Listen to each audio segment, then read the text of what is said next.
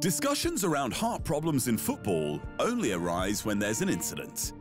Denmark's Christian Eriksen collapsed and was revived at Euro 2020, as was the case with former player Fabrice Muamba in 2012, who was resuscitated on the pitch after suffering a heart attack while playing for Bolton. Sergio Aguero's recent heart complications have led to the Argentine announcing an early retirement, highlighting how fragile even the most elite of athletes can be.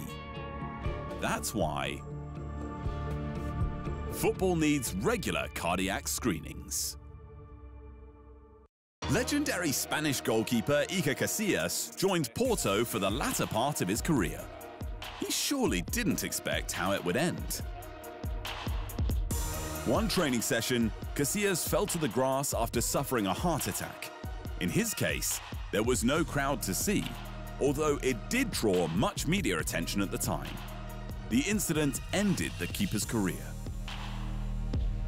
Recently, the aptly nicknamed Saint Iker launched Sport Boost, an initiative aiming to help sports startups by providing them publicity and access to funding.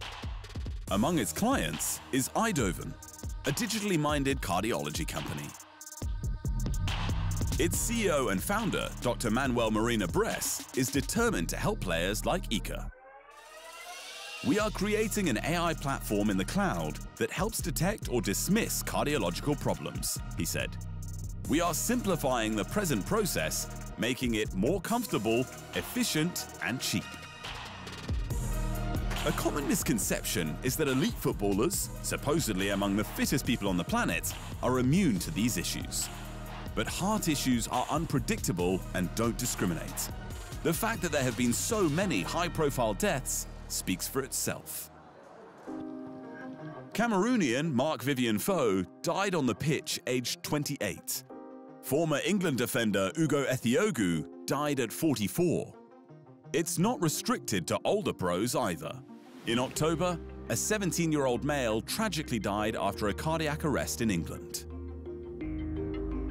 To investigate these issues, consultant cardiologist Dr. Anil Malhotra conducted a study that screened over 11,000 Football Association players aged 16 for sudden cardiac death over a period of 20 years. They all had an electrical recording of the heart and a cardiac ultrasound scan. The results were a huge wake-up call. 42 individuals had high-risk cardiac diseases. 30 had surgery or other treatments and were able to go back to playing football. The other 12 stopped playing.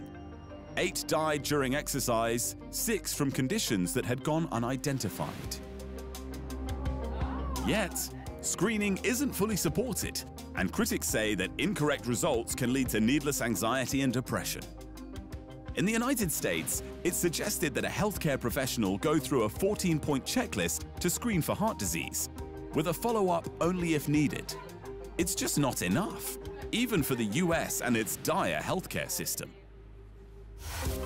Solicitor Richard Coleman, a specialist on clinical negligence, believes cardiovascular screening programs should be planned strategically, with focus on those who have family history first and then those who generally participate in sport. He says resuscitation training and access to defibrillators would help to prevent deaths on and off the field. But this wouldn't just benefit athletes. This is about helping everybody.